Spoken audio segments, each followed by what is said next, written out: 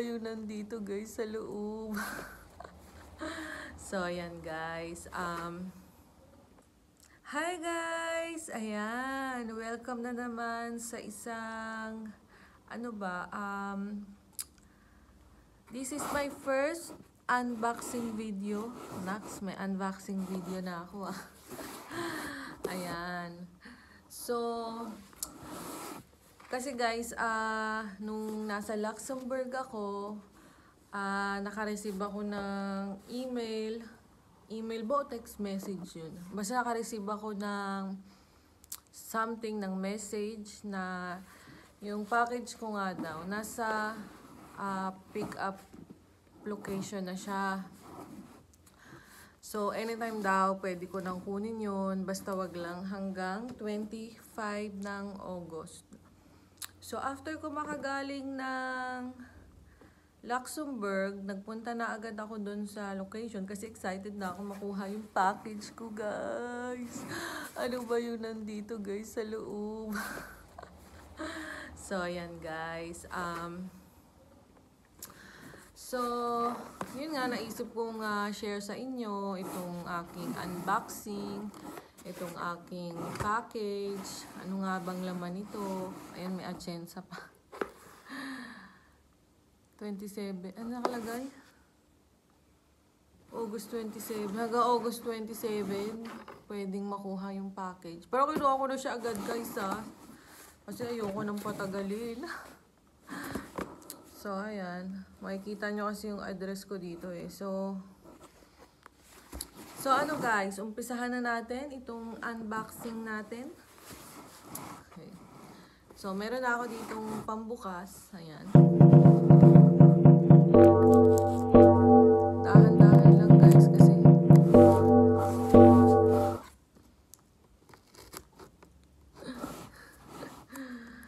isa-isa talaga. Ako, wag mo lalabas. Matalas yung kutsilyo. Ayan. Oh my God! So excited! Medyo taas natin. Hindi ako nakikita yan. Oh my God! I'm so excited!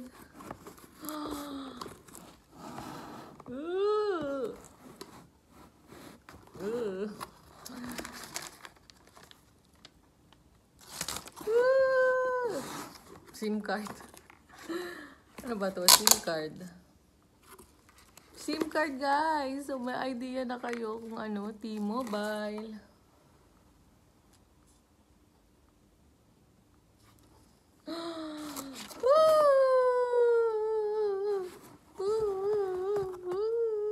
Oh my God.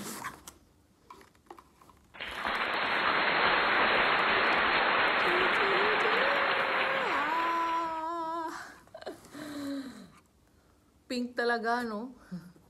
So, ayan guys. Ito ang ating first ever unboxing video. Parang ayoko sa buksan. Alam nyo guys, talagang hindi ko agad to binuksan Although alam ko naman na darating to. Pero gusto ko kasi share sa inyo kasi wala talaga. Grabe. Hindi ko talaga ma-take. Kulit lang. So, iPhone XR. So, yun guys, alam ko naman na hindi ito yung pinakabago, hindi ito yung pinakamagandang iPhone, hindi ito yung pinakamalaki. But, happy ako kasi kahit paano, nakikita ko yung bunga ng pinaghihirapan ko. Ayan. 64 gig siya na iPhone XR. Sa Dutch kasi XR. Although yung cellphone ko guys, iPhone 10 yun. Ito pala yung ginagamit ko. So yung iPhone 10 ko, bibigay ko na lang sa panganay na anak ko. Then ito guys, it's all mine. Oh my God. So, paano guys? Paano? Kulit lang. So, paano guys? Buksan na natin. So, paano guys? Buksan na natin. Excited na ako. Parang nanginayang akong buksan guys. Malinis ba yung kamay ko? So, buksan na natin ha. Oo nga pala guys, tingnan muna natin kung ano pa yung remaining nung ating box. So of course yung SIM card, hindi mawawala yan. May free SIM card na siya. Then yung, ayan, Dutch yung sulat guys eh, pero koraal, hindi English naman. So ayan. Hindi ko papakita yung address ko sa inyo guys. Oh. So, ayan. iPhone XR. Ano to guys? Parang official receipt lang. Ganun. Pero meron naman ako natanggap through email ng receipt. So, ayan guys. Ang nasa loob pa niya is meron na rin siyang casing. Para guys, pag binuksan ko, box lang siya. Para guys, pag binuksan ko, diba? Pag ginamit ko,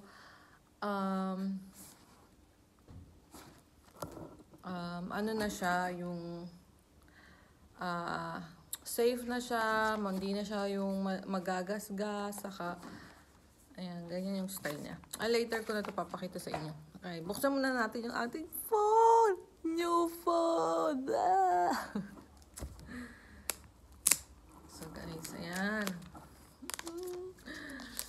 Grabe. Kakahinayang. Sobra. Kakatuwa. Grabe, nakakatuwa. Hinayang buksan.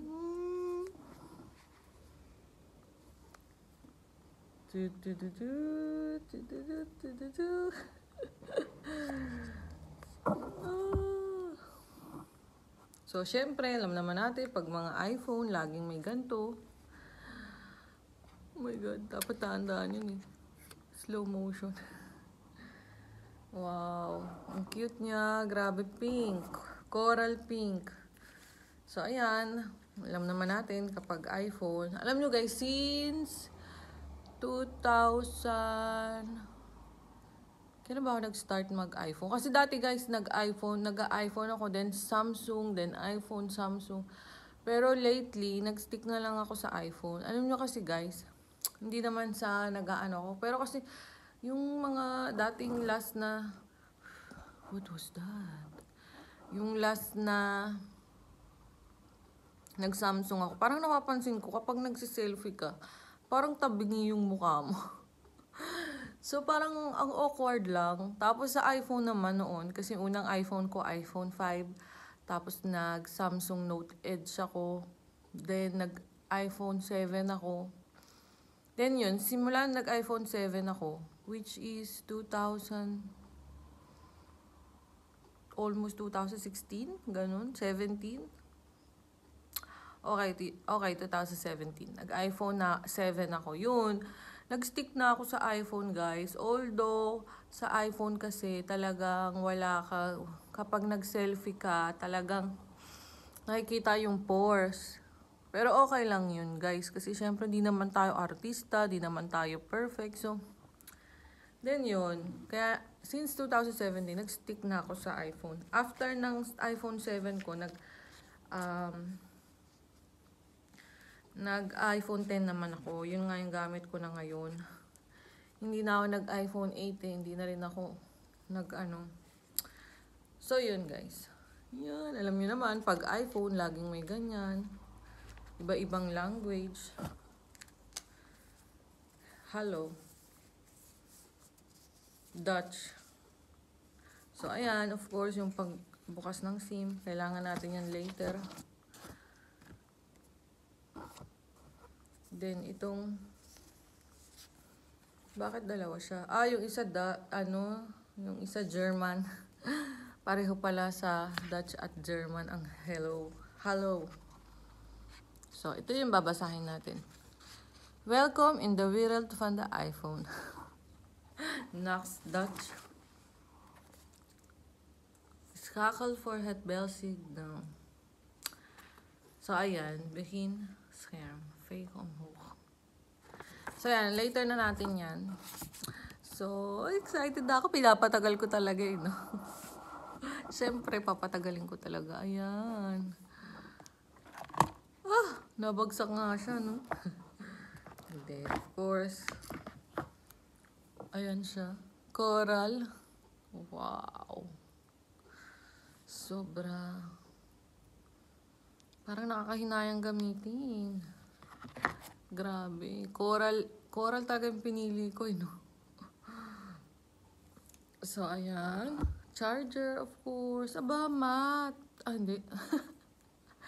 May tape lang pala. So, ayan. Then, yung headset niya. Of course. Sa charger. So, ayan guys. So, kunin na natin yung ating casing. Bago natin gamitin yun, lagay na muna natin siya sa casing, of course, diba? Para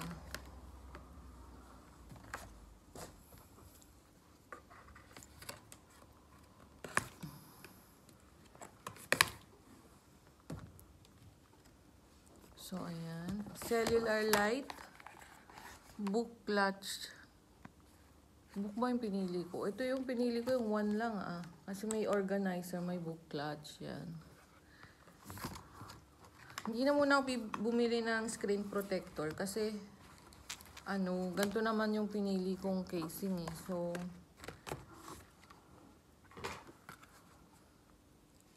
ano ba guys? Tatanggalin na ba natin yung tape?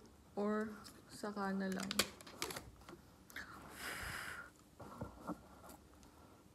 Oh! Grabe. Sobra.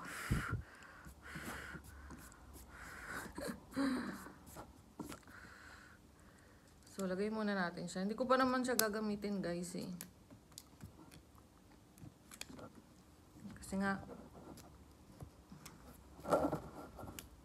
parang takotski ako. Parang hindi naman to kasya. Kasya siya. Tanggalin na natin guys yung casing. Yung sa likod. I mean yung casing. Hindi casing. Plastic.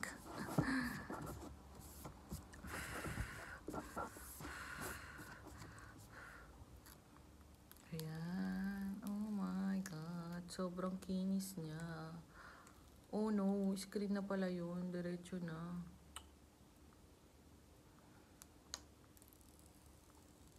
Yung kamay ko pa naman.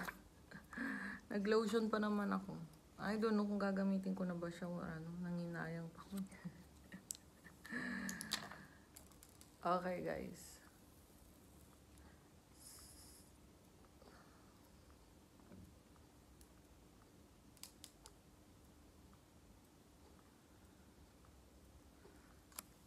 O nga pala, no? Bago natin syempre ilagay sa casing, lagay muna natin yung SIM card. So, ayan guys. Nakita nyo na yung ating unboxing.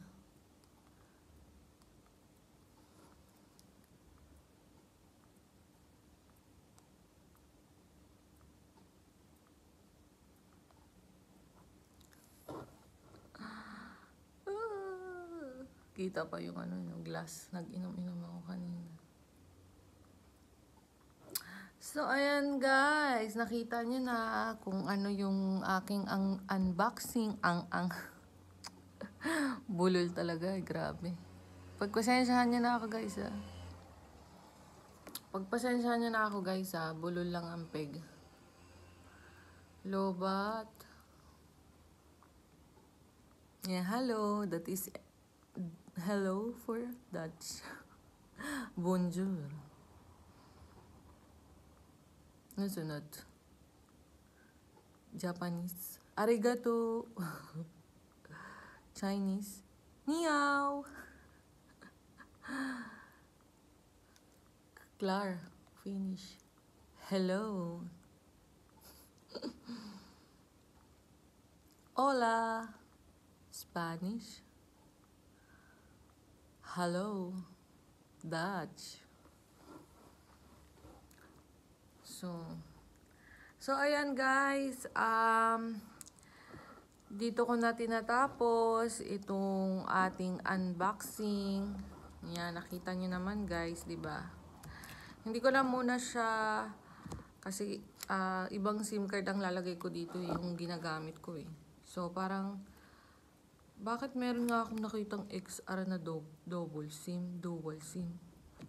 Ano ba yun?